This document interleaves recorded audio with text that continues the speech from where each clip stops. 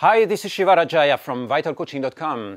The topic for this video is Stargate activation, portals of consciousness.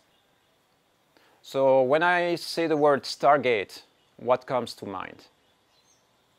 It's a gate of energy, a gate of consciousness between one point in the universe and another point in the universe. That somehow we can travel in consciousness and with our physical bodies between 2 points. And you know, in astrophysics, in quantum physics, we talk about wormholes, right? Somehow gateways of consciousness that are opening up. If you've seen the movie Contact, you have seen this woman traveling through this portal of energy where there is energy and light streaming through her. If you look at 2001, The Space Odyssey, at one point this person is having a mystical experience and having the same, you know, all this light and impressions coming to them. So we have different representations of these portals opening up and allowing us to travel in consciousness to other realms. So do we have any of these on planet Earth? Any of them that are being active?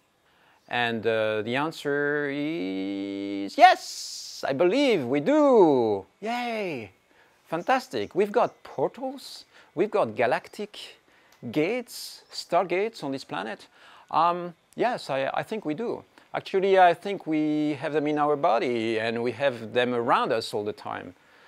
Like cathedrals and like pyramids in Egypt and like chakras and planetary chakras and energy centers around the world and specific space spots in mountains. And you know, there are lots of places in this world that are consciousness gateways.